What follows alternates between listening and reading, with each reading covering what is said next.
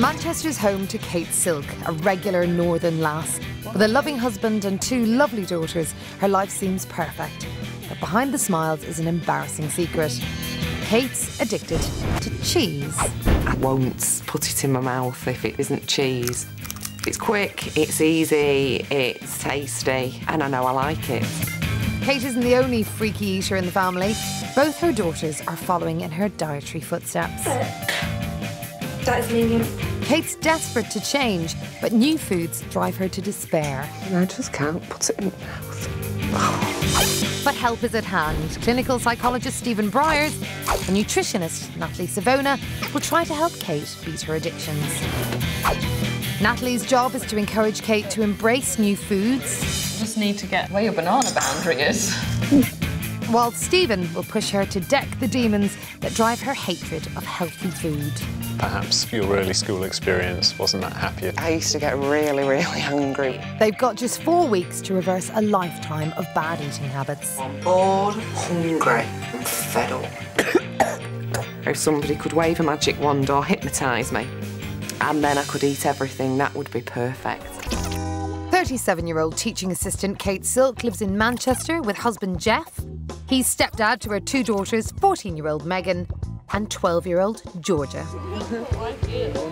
Kate's a devoted mum who loves to spend time with her family, but behind closed kitchen doors, life is no walk in the park.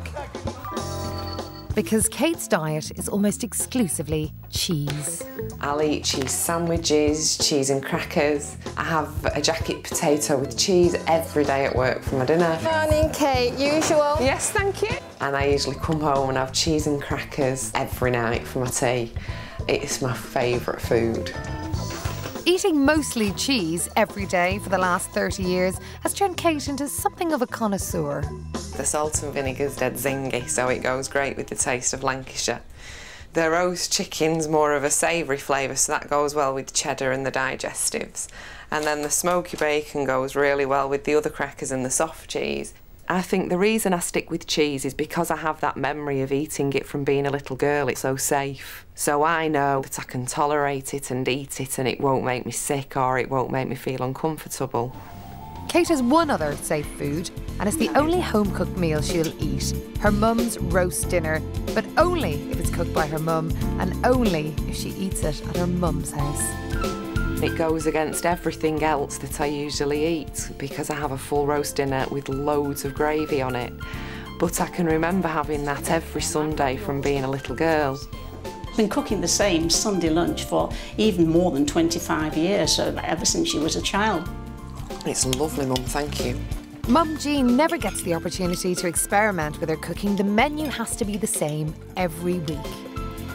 If I varied the menu, she wouldn't eat it. So it's useless preparing something that she's not going to eat. It upsets her, it gets me all het up. But I know that the same, it's very boring and dull, really, but I know that she'll eat it. Cheers, everybody. Cheers. Other than this weekly roast, it's cheese all the way. Kate cannot bear to touch anything else. It just looks like slop. I find it very difficult to taste anything that's sloppy, whether it's a stew or a curry, or anything that has sauce on the top of it. Okay, you want to try? Sadly for husband Jeff, Kate's fear of anything hot and saucy means his home-cooked specialities are her worst nightmare. You want to try it, Sis? If Jeff's cooking something, he'll say when it's done, are you going to taste it? And then as it gets nearer, I can feel myself getting really, really anxious. So then when it actually comes to the point where I have to taste it, I'm heaving usually before I've even put it in my mouth. That's horrible. Oh dear. I always cook for myself only, because she won't have what I'm eating, neither will the girls. And that does make me sad. Though Jeff is accustomed to her strange behaviour, he's seriously worried about the impact it's having on their children. There you go, sweetheart. Especially 12-year-old Georgia. I eat breaded chicken, potato processed, but I don't eat pasta, I don't eat fish. I do eat the occasional burger. Oh, it's got something on it. But I am normal on the crisp and chocolate front. The family's biggest passion is exotic travel, but finding food to please everyone is a recipe for disaster. When we go on holiday, it can be a nightmare. There are even occasions where I have gone into an establishment and eaten on my own. Sometimes with Kate and the girls who are eating nothing and just having drinks. A lifetime of eating cheese is finally taking its toll on Kate's patience. I'm bored of the food I'm eating, so repetitive, and even if you change from Lancashire to cheddar cheese, it's still the same texture, it's still the same crackers. It's got to the point now where if somebody could wave a magic wand or hypnotise me, and then I could eat everything, that would be perfect.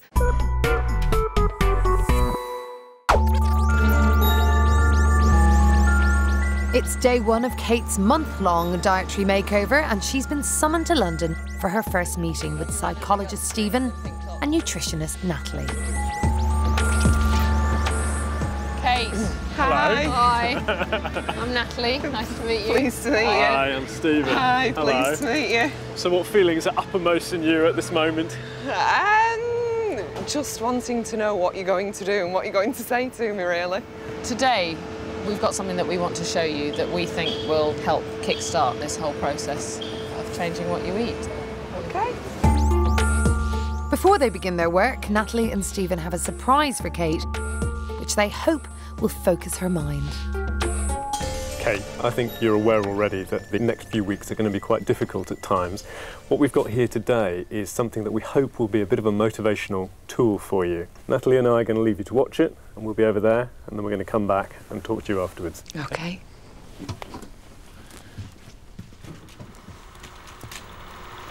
The eating problem that you have, Kate, obviously impacts on us on a daily basis. One of the things that really concerns me is how the girls are following your eating habits. I don't think it's been easy living in the same house as someone with such a limited diet. It makes me feel a bit upset because it hasn't helped what I eat and what Georgia eats. I get really concerned about my health because I'm not being able to eat everything all my friends at school eat and be able to go out and have an ordinary meal. Georgia is almost frightened of going on holiday. She hates the thought that she's going to have to almost starve herself. Holidays are meant to be a happy time and I really enjoy them, but when you don't eat you get stressed and then we all get upset because we know that it's a problem. It is limiting for us and it is meaning that we can't go to places that we would really like to. I am so proud of you, of what you're trying to do to readdress your eating habit. But if you could possibly... I'm sorry, I can't carry on. I'm sorry, sweetheart.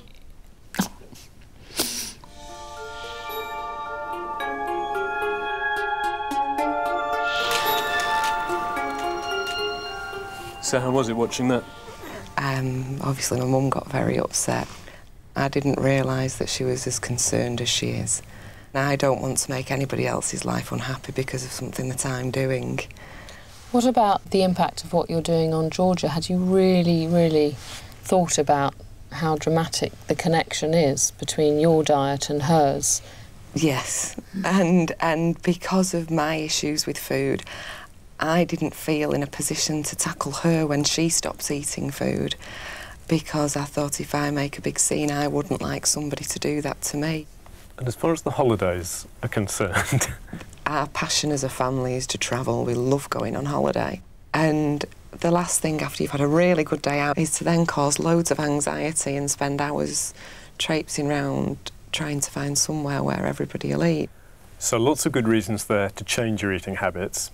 What we need to do now is go and have a look at what you actually are eating. OK, come with us. Natalie and Stephen hope to shock globe-trotting Kate into action with the help of a little excess baggage. Right. What do you think these represent? Holidays. That's right. Today, we want to see what it is you are eating on a day-to-day basis. So, I'd like you to go and grab one of those suitcases for me, please. OK. And then unzip it, and then tip out the contents. What do you think that represents? How much cheese I eat. In what sort of time frame? A year.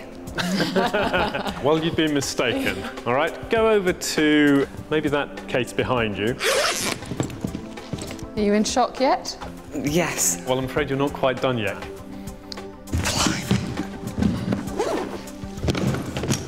I can't believe I ate that much cheese. You know what, Kate? You're still not done. You're joking.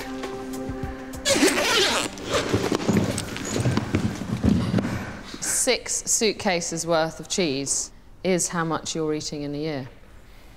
I'm stunned. It just looks horrible. The thing is that you're having about that much in a day. So 300 grams of cheese, 365 days a year, works out as 140 kilos of cheese that you're having in a year.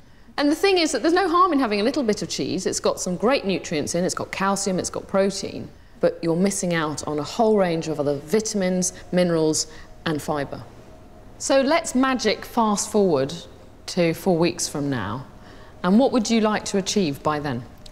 I'd love to be able to go into a restaurant and order a meal without having to tamper with what it says on the menu. That would be great. And what about in terms of your travels? It would mean that we could go to places that at the moment we've not been able to go to because of the food issue. So our challenge to you is at the end of 4 weeks, you will be able to be going on holiday with your family and choosing something in a restaurant and having a really fun, delicious, harmonious family meal. I do want to change, but the thought of the reality of that is the frightening bit. Kate's obviously really up for change, but what's also obvious is that actually the prospect of changing makes her really, really anxious.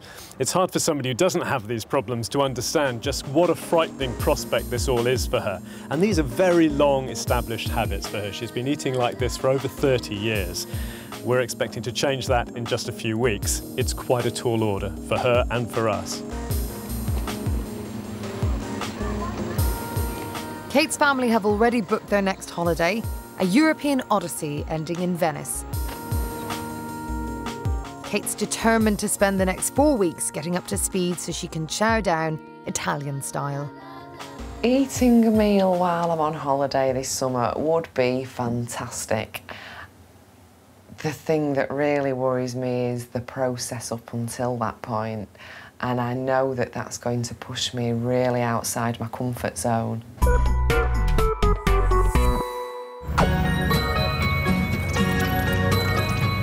Before she can tackle the deficiencies in Kate's cheesy diet, Natalie must first understand the extent of her problem with other foods.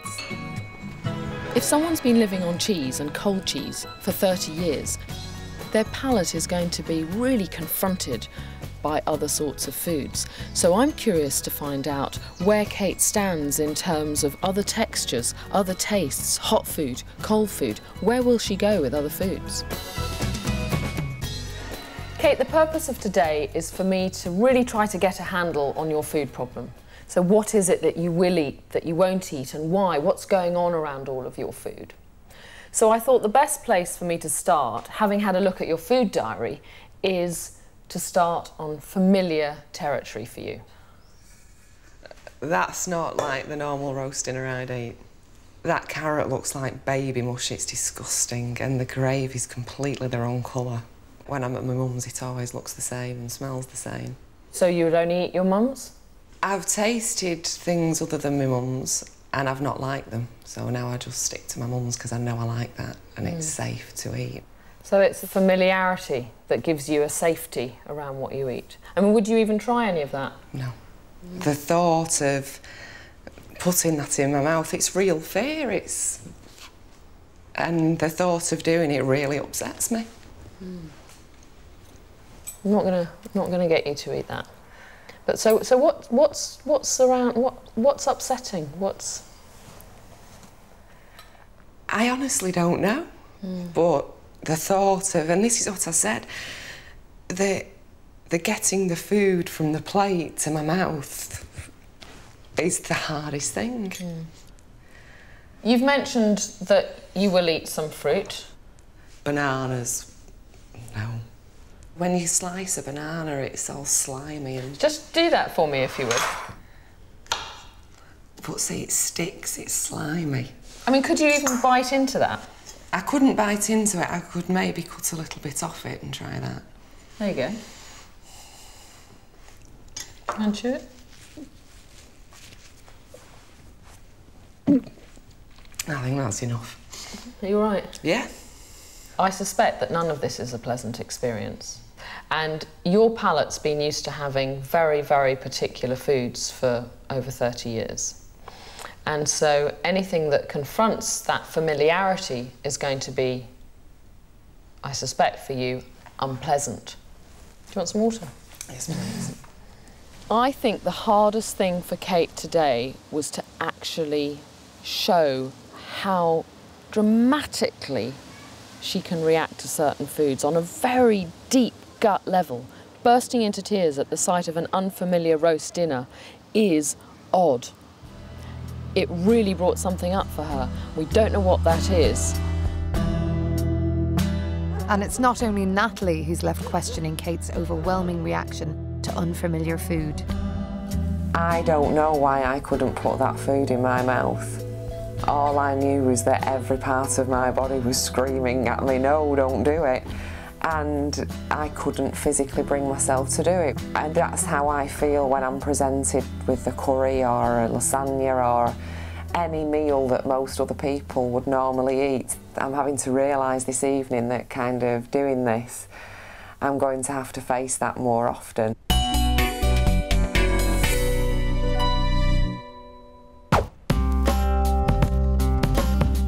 Day 3 for Kate begins with a special delivery. Natalie sent her a hamper packed with challenges designed to expand the range and quantity of foods that she eats.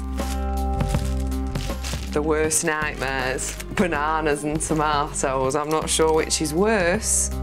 Along with the nutritious goodies, Natalie has enclosed some written instructions. Go through your kitchen cupboards and throw out all the cheese, crackers and crisps. No eating them away from the house, they are now ex-food. I can't see myself replacing cheese with this lot. I think it's a bit extreme. Once husband Jeff arrives home, a reluctant Kate ropes him into the proceedings. A lot's got to go. There's something in the foil there. More cheese. I'm not sure what's in here. Would that be cheese? Oh, it's a bit more cheese. So everything. There's nothing hidden behind the potato. Nothing. Oh. Ah. Another one. Okay, that's it. Is it for the bin now? Can I not just keep a bit? What am I going to eat for the next 4 weeks? It's a very sad event. That's it. Oh, bye cheese. One of the biggest nutritional benefits of cheese is zinc, essential in maintaining a healthy immune system. Now Kate's given cheese the chop, she can keep up her daily intake of zinc by eating 4 slices of roast beef, a big bag of Brazil nuts, or 75 ounces of baked beans. That's 5 cans worth to you and me.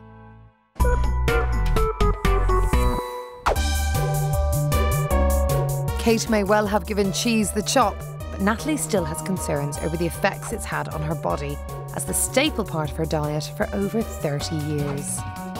She's arranged for Kate's blood to be tested by Dr. Pixie McKenna, a GP with a special interest in eating problems. This morning, Natalie's brought Kate to hear the findings. The first thing that showed up in your blood test was that you have very high levels of cholesterol. The other thing is, because you're taking in all of this processed cheese, you're not actually taking in enough roughage in your diet. So your high fat and your lack of roughage are going to lead to digestive problems. You're laughing at me. Have you had... Yeah, I do get constipation quite a lot. Right.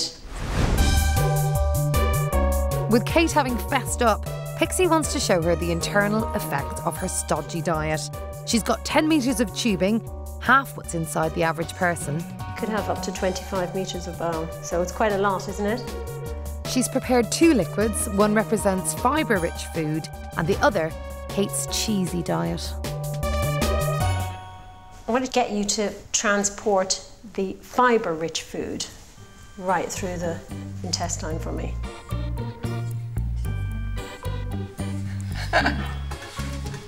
Now, what do you notice about that? It's running down quite quickly, no Yeah. problem at all. Can I get you to do the same thing with the cheesy stuff? Oh, dear. It's actually painful to watch that. But to get that to the end, you're just going to have to keep pushing and pushing and pushing. And that's what you're doing every single day of your life. Instead of clogging up her bowels with processed cheese, Kate could get the recommended daily amount of fibre from 8 ounces of cooked peas, or keep herself regular with 5 pears. And if neither of those appealed, 18 poppadoms contain roughly the same amount of fibre. I suppose the other worry is that, you know, with constipation, you end up getting things like piles, which are varicose veins in your bottom end. Whichever, you're smiling at me again. Oh, yeah. Is that something that you've had? I've had them operated on twice and I'm due to go in again for the third time because they've just come back again each time. You're a recurrent offender. Yes. Yeah. It's a very, very sore operation as well, isn't it? It is extremely painful, yes. Yeah. So Kate, had you really, really made the link between your terrible diet and the piles? I think I had, but it's very easy to blame it on something else. It seems to me that you've had all this information, but you've put your head in the sand. Yeah. Because to fix it, I'd have to do something that I didn't want to do. I mean, for me, the most concerning thing about your diet is the fact that a diet of high fat and low fibre increases your risk of bowel cancer. And if I was told that, I'd be frightened. The most shocking thing was the increased risk of bowel cancer. I think it's something that was always at the back of my mind, but I like to fool myself in thinking that I was doing things to reduce the risk of that, when in reality I'm not. I think we've got a problem here in as much as Kate's quite familiar with the things that we were talking about today with Pixie. But that familiarity, knowing that, hasn't been enough of an incentive in the past to make her change. So I'm thinking, well, is it really going to make a great deal of difference now? There's something blocking her from having that information, knowing the danger she's in, and making the changes. As Kate's first week draws to a close, life without cheese is still a struggle. Natalie's asked her to try one new piece of fruit or veg each day. Today, she tackles her slimiest adversary.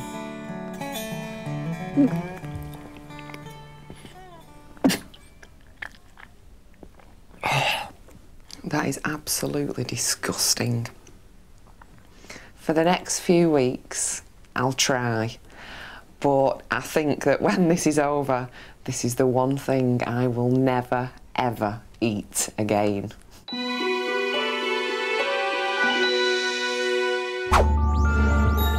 Today, Kate has her first session with clinical psychologist Stephen Briers. It's a chance for him to probe Kate's earliest memories of her eating problem. All right. Kate, to start off with, do you want to just tell me a little bit about the eating problem that you have and how it affects you? The main issue I have is foods that aren't familiar to me. Whenever I'm in a situation where I have to eat them, my body kind of goes on shutdown. That's when I start to feel sick and start to retch at the thought of it. All right, so these familiar foods, these foods that you can eat, are there any common characteristics to them? The majority of them are dry and crunchy foods, or foods that I remember eating from being a child. My mum's roast dinner. We had every week growing up, so that's safe. But I'll only eat my mum's roast dinner. So really only those foods that became safe within the context of the home have really remained safe. Okay, so when did these problems begin?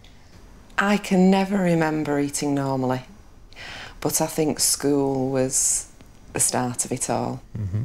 I can remember the slot bucket at the end of the table that you scraped the leftover food in. It looked different, it smelled different. So when I first started school, although my mum thought I was having a school dinner, I wasn't actually eating any of it because it was different. Okay. it is clear that for you, foods that are mixed or are sloppy have certain associations in the back of your mind. You know, I need to go away from here and really think about how we're going to get you past those mental hurdles so you start to have experiences which, if not positive, are at least more neutral. Kate evidently has quite a complex relationship with food. She's got this range of familiar foods for her which feel safe, and then outside of that, any food that's unfamiliar obviously feels really unsafe for her. She tells me that her issues with food began at primary school. So I think the task ahead is to do some digging around what may be some quite painful memories for her. As Kate begins her second week on a new diet, it's time for Natalie and Stephen to catch up and discuss plans to push her forward. From my point of view, I think the priority is to try and explore this whole idea of not only the places that were safe for Kate, but maybe the places that were less safe. So I'm going to try and find out a little bit more about Kate's background, and particularly those early years at school, which I think may hold the key to the evolution of some of the problems that she's got today. And the other thing that I'm concerned about is Megan and Georgia.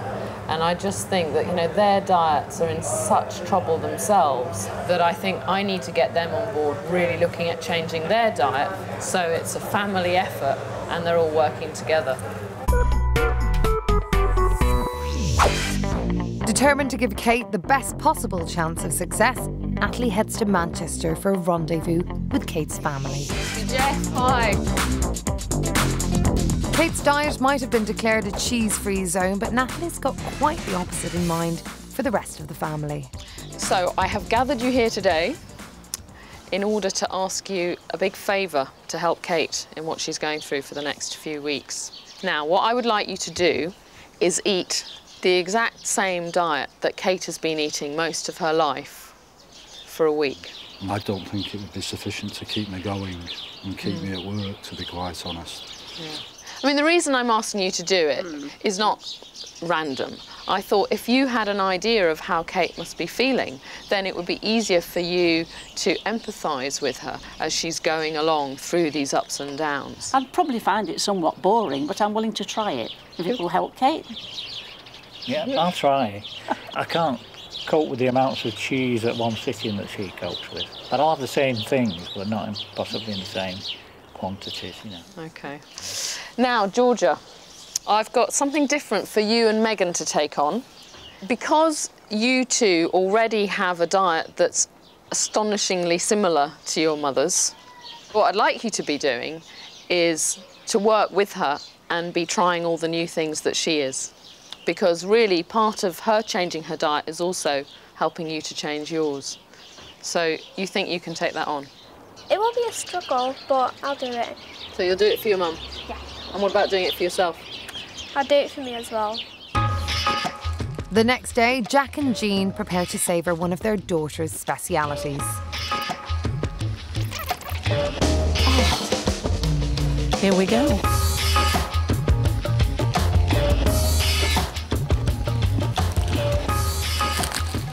When I think that this is what Catherine eats most of the time, it would become very bland and very boring. She's cracking cheese on all right, but not every meal.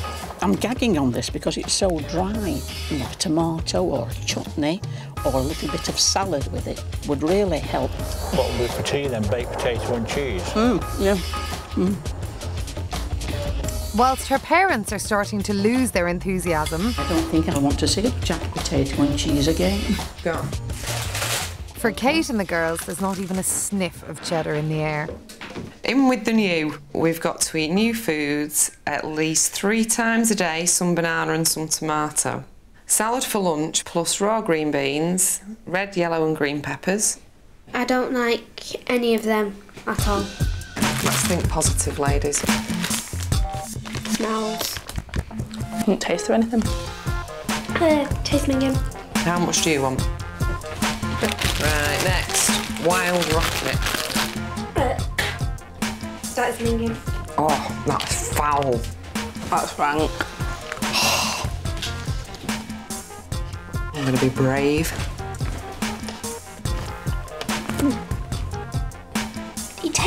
meaty. It tastes of disgusting apples. It tastes of, you know, that plastic stuff that you get on toys. OK, ladies, tea time.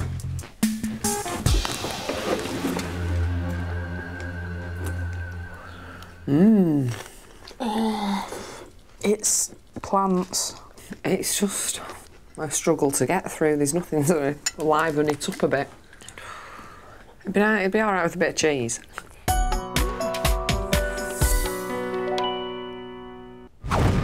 As week 2 comes to an end, Natalie's challenges turn up the heat on Kate and the girls. So far, the only hot meals they eat are roast dinners round at Kate's mum's house. Now, they must try eating some of their own. Do you like it, Mum?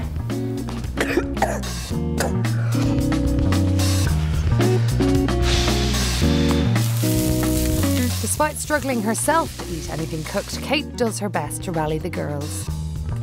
Georgia, that's carrot. You like carrot? Yes, I know it's carrot. It's the most disgusting thing I've ever seen and tasted. How come she got more than me? Oh, for goodness sake, does it matter? Neither of you have eaten it. By the end of week 2, and with hot food still a no-go, they're surviving on salad and bread. And Kate's patience is wearing thin. I just don't know what to have to eat now. I'm just constantly hungry. I've got no cheese and crackers in. The only thing I can snack on is raw veg and salad and fruit. Unless I find something I like. So I'm bored, I'm hungry, and I'm fed up. With Kate struggling to embrace her new diet, Stephen's keen to understand why her mum's home-cooked food was safe and familiar as a child, but school dinners gave her so many issues. Hello, thanks for coming along. Are you ready for a trip down memory lane? OK. Come on in.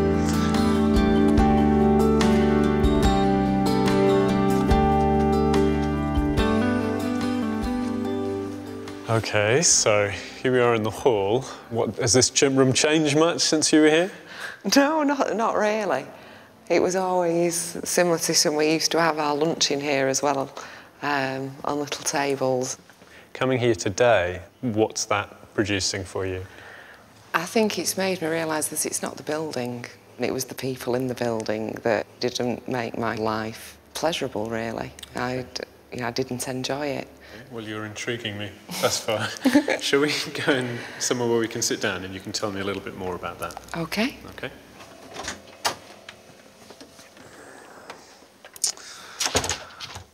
I'm getting the impression from you that perhaps your early school experience wasn't that happy a time. Do you want to just tell me a bit more about it? When I was at school, I never felt as though I ever achieved anything. It was either very good academic achievement or very good sporting achievement that got you credit while you were at school, and because I didn't excel in either of those, I always felt as though I wasn't valued while I was at school. And I think teachers had the favourites, and that wasn't fair. Just give me a few adjectives to describe the nature of school. Frustrating. Frustrating. Annoying. Mm-hmm.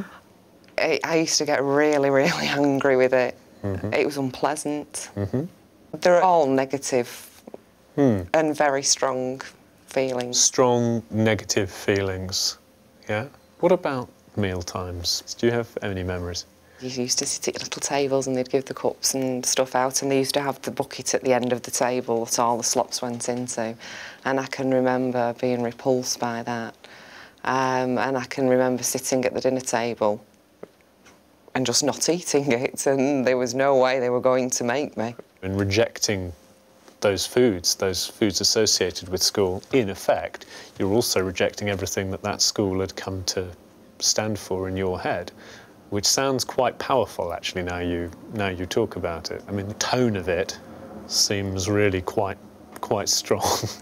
And I can understand, in the light of what you've been telling me, why you might choose not to take into your body and make part of yourself anything that this place was serving up. Good feelings are all organised around the foods that are familiar for you and are associated with the comfort that comes from home. Foods at school perhaps become symbolic for you in some way of a whole bunch of really quite powerful negative feelings. I'm really quite intrigued by the anger and the frustration that Kate's just revealed. It seems that there are times in her childhood where she really felt quite miserable and quite left out. And that, in combination with her reaction to the smell of school dinners, seems to have resulted in her rejecting anything she ate away from home. Her perspective now is really quite skewed. And I think my first challenge is to try and get Kate to recognise just how distorted her perceptions have become.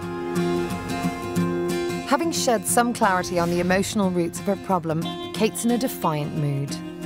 I think that it definitely stems back to primary school. Like, if at my age I've still got these really strong feelings that I hate it, then it must have come from there. And I don't want primary school to get the better of me. And, you know, if that's where the root cause of this issue lies, then I'm more determined to get over it. The next day, and with renewed vigour, Kate attacks Natalie's next challenge. You need to learn that fruit you enjoy whole can also taste nice in different form. Such enthusiasm, ladies. So we're going to go for stewed apples.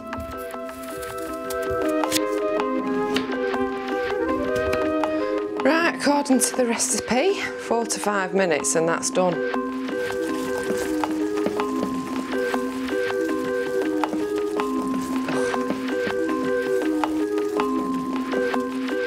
It's just making me feel ill, the look of it.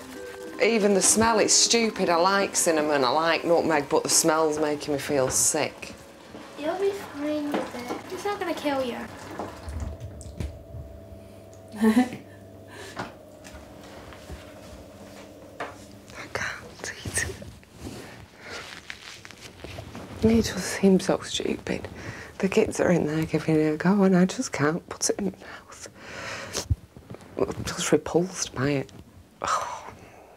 And it's stupid, and I know it is, but I just can't do it.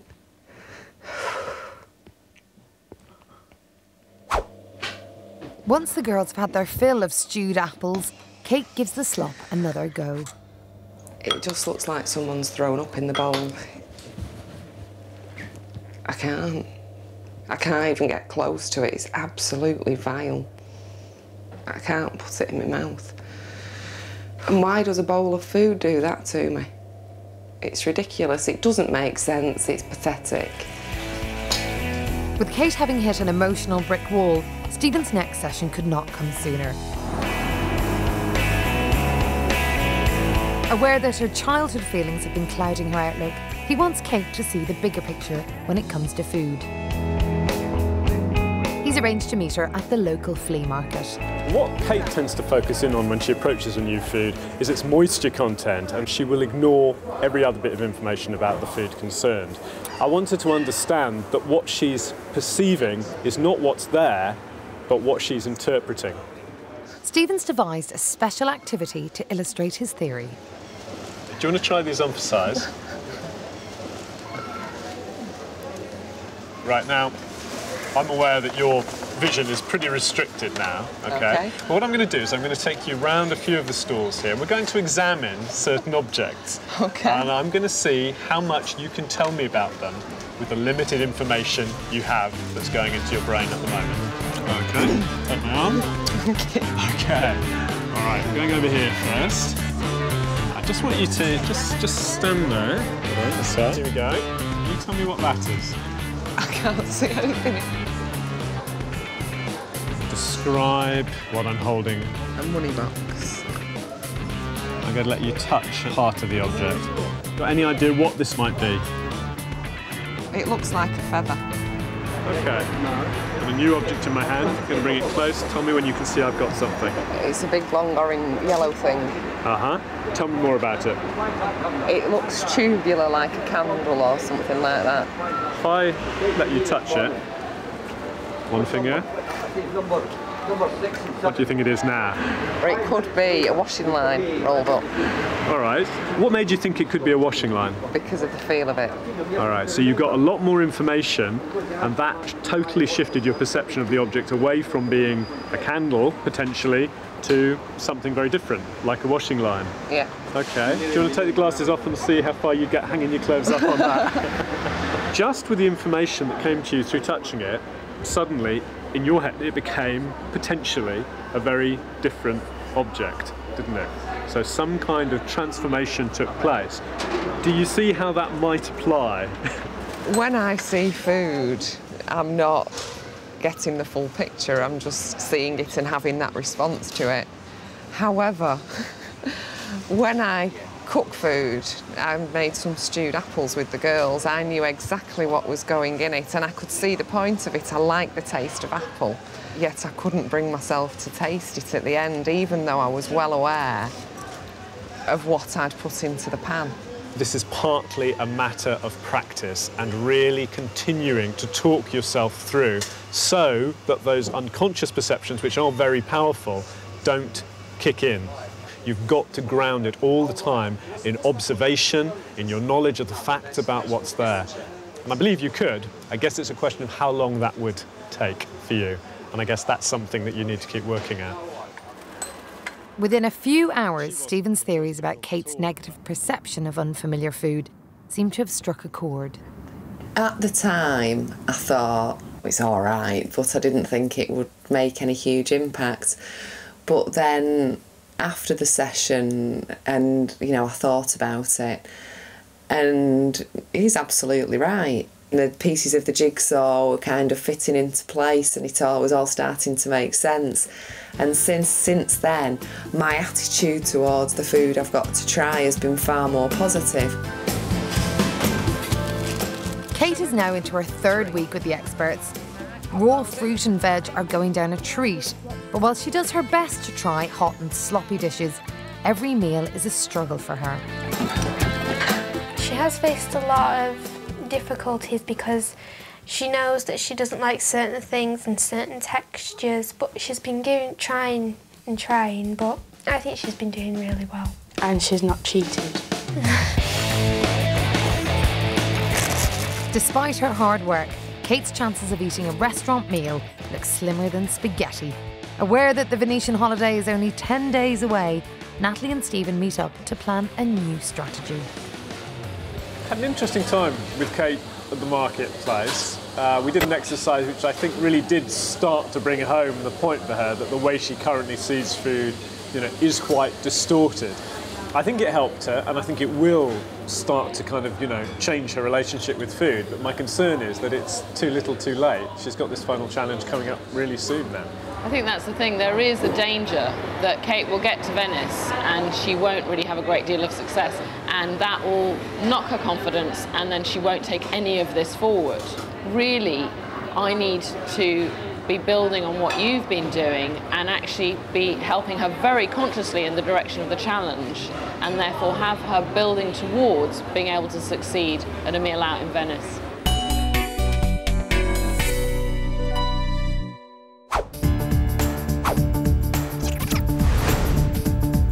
So Natalie heads to Manchester and persuades Kate to visit a well-known Italian restaurant.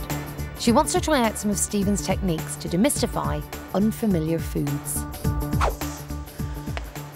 Right, Kate, so you can see where we are. What's that nervous grin? I think food might be involved. Really? The thing is that your goal is to be able to go on holiday to Italy and choose something from the menu and enjoy a meal. And the purpose of today is for you to get a bit more of a feel about Italian food, getting a bit excited about it. So why don't we just go and meet the chef then? Okay. Head chef Steve Hildebrand has been lined up by Natalie to demonstrate to Kate that the pasta she's terrified of is actually made up of ingredients she's already conquered. You're going to incorporate all the flour into the eggs. This is you making your own food. What we're going to do now is feed this through the pasta machine. Yeah. This is good. And then all I do is feed it through the other side of the machine. You've made pasta. That was good fun. So I think there's only one thing left to do with that. Up until now, Kate's never managed to swallow anything that involves a tomato-based sauce. Come on. It doesn't look very appetising, no disrespect. To me, it doesn't look very appetising. Why? Because it's all sloppy. Why don't you try just a little bit of pancetta?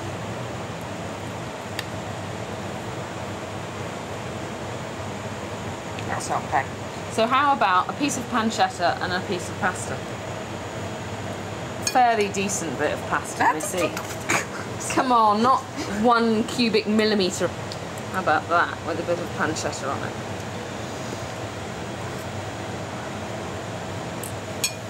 Just taste the ham, taste the pancetta. My mouth is tingling now and it is quite pleasant. It's a really nice feeling I've got in my mouth, that's fab. I'd suspect that that's the largest combination of flavours and ingredients you've ever tasted in one go. Yeah. Ever. Yeah. Well done. Thank you. Wow, I think Kate has reached a whole other level with food. So working on her interest with food and getting her really inspired by the ingredients, what's going into it, making it herself, especially the pasta making, has completely changed her perspective in one afternoon, just like that. She can really see that she could start to get excited about making and eating food. Back at home, Kate's feeling just as optimistic. When I first walked in and realised it was an Italian restaurant, my hands were sweating. But once I saw the ingredients and I recognised them all, on their own they weren't scary. And it meant the dish wasn't as frightening at the end. And I think that that has motivated me at home and to get the girls more involved, because if I can get them making a dish with ingredients that they're comfortable with, then hopefully they'll be more prepared to have a go at the end product as well.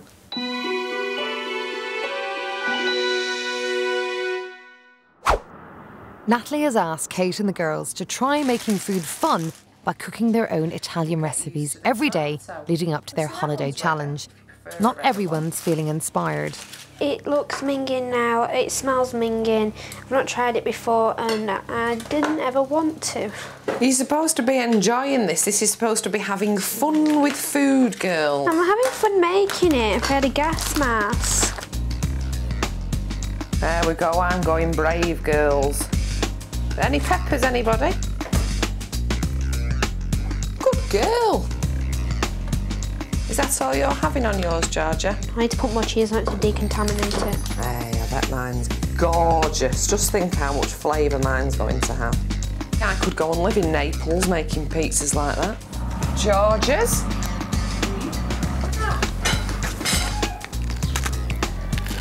Are you eating the bits with tomato on? I will try it, because if it tastes anything like tomato ketchup, it'll be minging. It's not minging, it's just different. Differently minging. A few weeks ago, there's no way I'd have eaten a pizza with tomato on. Whereas now, it was strange, but it didn't make me feel sick because I was thinking positively about it, which is great.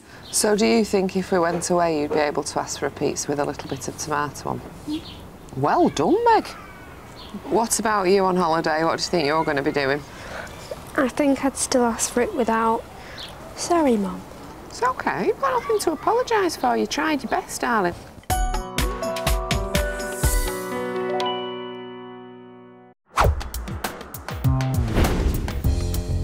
Today, Kate and her family are jetting off to Italy. As her final challenge of a pasta meal looms, Kate puts on a brave face. I'm feeling really excited about going on holiday. I can't wait. And I'm just trying not to think about the food bit till I get there, because I've got so much else to think about while I'm packing. I haven't got time to panic about anything else.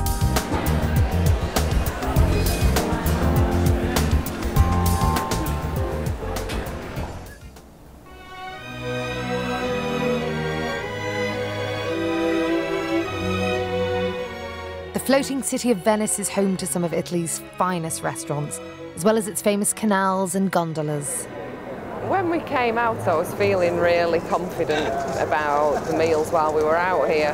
But then, of course, when you arrive and the strange smells and the look of everything, so now I'm not quite as confident as I was when we flew out yesterday. It's the evening of the big meal, and Kate and the family have chosen a canal-side restaurant, safe in the knowledge there's pizza on the menu. I do think that I will try new things because I promised Mum that if she did, then I will. But I'm just hoping it's not too strange because at the places we're going, the food can be a bit ethnic.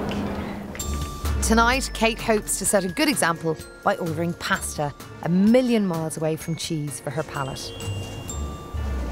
I'm really, really struggling. Good evening, ladies and gentlemen. With everyone looking for edible dishes, the waiter brings bad news. Pizza's off the menu. Sorry, sweetheart. Could you have some plain pasta, Joe? Spaghetti stew. I can get you some plain fried chicken and chips. I've tried every type of chicken on every holiday we've been on. It's minging. Yeah. It's your choice. Foreign people, they always put spices and stuff on. Okay, you're just going to have some chips, sweetheart. All right, darling. Can I have the spaghetti with meat sauce? Thank you. Please have spaghetti bolognese with a meat sauce. Can I have French fries, please? Grazie. I've had chips because it's the only thing I'll eat. But if I get chicken, it'll probably dip in something like bear's blood or something.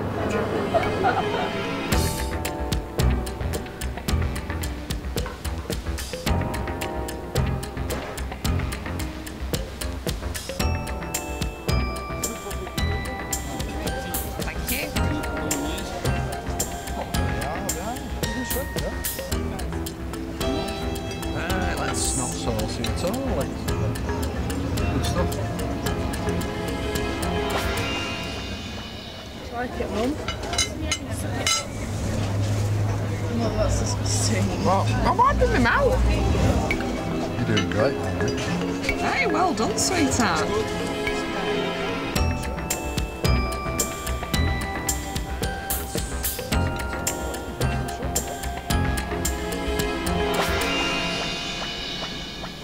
Even though I've only had about 3 mouthfuls of it, I'm really proud of myself because I retched on the first mouthful, but I kept on going. So to keep on going through that for me is a real bonus. Cheers. How are your chips, sweetheart? They're nice, but they've got that foreign taste, you know that.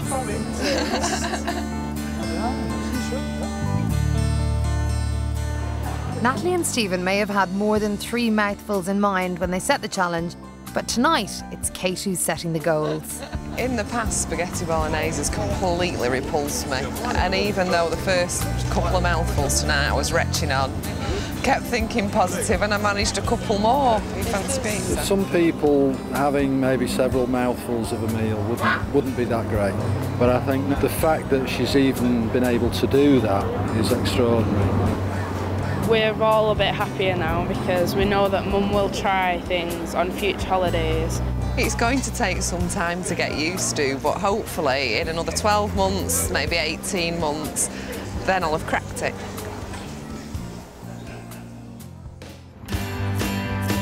One month later, and the experts are back to find out how the travellers have fared. Pizza or plate of pasta and we'll be delighted. Any more and we'll be over the moon. Anything slightly moist would be good. A quick tour of the kitchen gives Natalie concrete proof of change. Vegetables. Yes. Pepper. Onion. Strawberries, grapes. And they're mine. Are you going to be eating those? Yes. You have one now? Yeah. Aren't they lovely? They're nicer on the vine than off as well. A few weeks ago, you wouldn't have even touched a tomato physically with your hands. I know. Now you're going, oh yes, I have to have them off the vine and being all poncy about your tomatoes, which is great. I reckon that is success. Kate's diet has now expanded to include soups, fish, and a wide variety of fruit and vegetables. Even spicy chicken fajitas are on the menu at Kate's place. I'm enjoying yours. It's not bad. It's quite nice, it's spicy. It's burning my mouth. My lips are tingling away. It does sound like there's been a real shift in the culture around food in the family, and much more open-mindedness now and much more determination to succeed. And I really hope they do stick with it, because I think if they do, they really can get to a place where everybody's going to be comfortable with a far wider range of foods. I said at the beginning of this, the biggest challenge for me would be to put food in my mouth, and that's what I'm able to do now. For me, making that progress in such a short time is phenomenal.